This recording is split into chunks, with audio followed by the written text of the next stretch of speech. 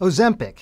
It's become a household name, and along with a whole new class of drugs, GLP-1-like medications, it has changed how we treat and even think about obesity as a disease. But exactly how do they work? Well, let me show you. Every time you eat, all sorts of hormones are released into the body. These are called post-nutrient hormones. Now, these medications mimic those hormones, since some people don't seem to produce as many.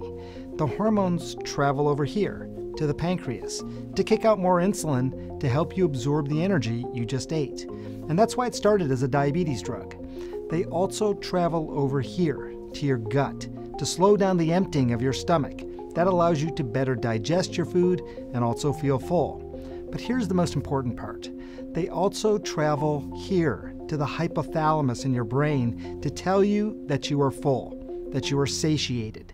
This impact on the brain is one of the biggest changes people on these drugs talk about, because it seems to quiet their food chatter. Food chatter is like having a little voice in your head constantly telling you to eat.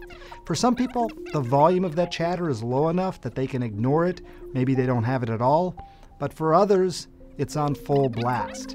These hormones help turn down that volume. And all of this combined leads to people losing weight. But it is important to know that weight includes not just fat, but muscle as well. Losing too much muscle can lead to falls and potentially a shorter lifespan. So that is something people on these drugs really need to take into account. There have also been these studies that have shown this impact on the brain has curbed other addictive habits, like drinking or smoking.